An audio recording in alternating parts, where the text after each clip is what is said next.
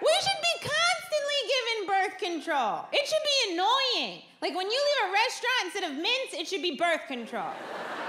When you push a door instead of pull it, birth control should pop out.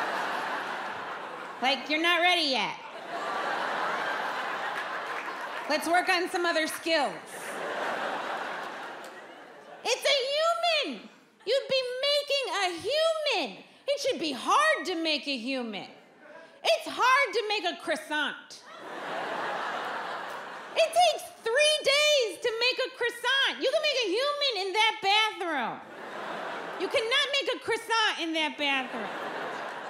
Like, how many people here have successfully made a croissant?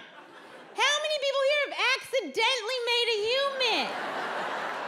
And those two people are never the same because croissant makers are planners. And they're usually a little less fun. Now, if when you had sex, you accidentally made a croissant, that would be great.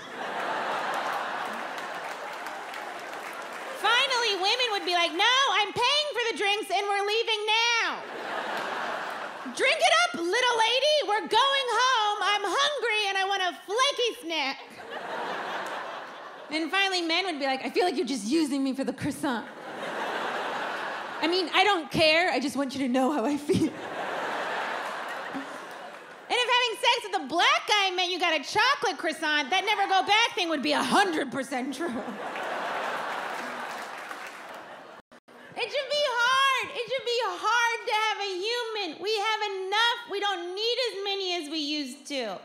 At this point, if you want to have a baby, you should have to take a test or two.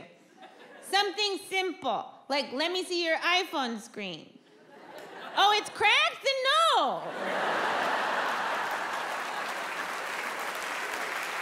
You can't carry a phone, you can't carry a baby. They're wigglier.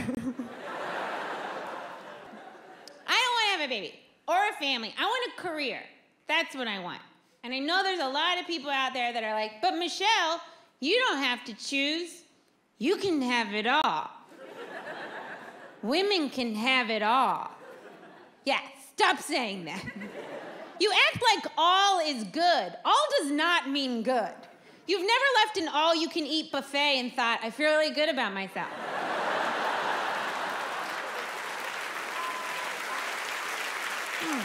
That crab and pudding is sitting really well together. I sure am glad I went back for spare ribs.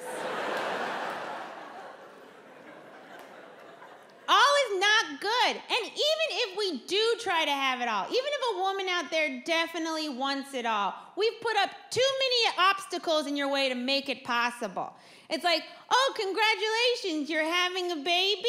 Great, couple things. We're gonna need you to get that car accident of a body back to work as soon as possible because this is America and we don't think you need time to recover. Also, you should breastfeed. It's what's best for the baby. But don't do it in public, you pig. Do it in the old janitor's closet underneath the bridge with the rest of the breastfeeding trolls. And don't ask to take time off from work when your kids are sick. We'll think you're not dedicated. Also, why are you such a bad mom? By the way, your salary is just enough to cover the cost of childcare. And we know you're exhausted. You don't really know who you are anymore. You're trying to balance your old life and your new life. But quick, go have sex with your husband. He's about to leave. He doesn't understand what you're going through. Quick, go now. And sweetie, smile.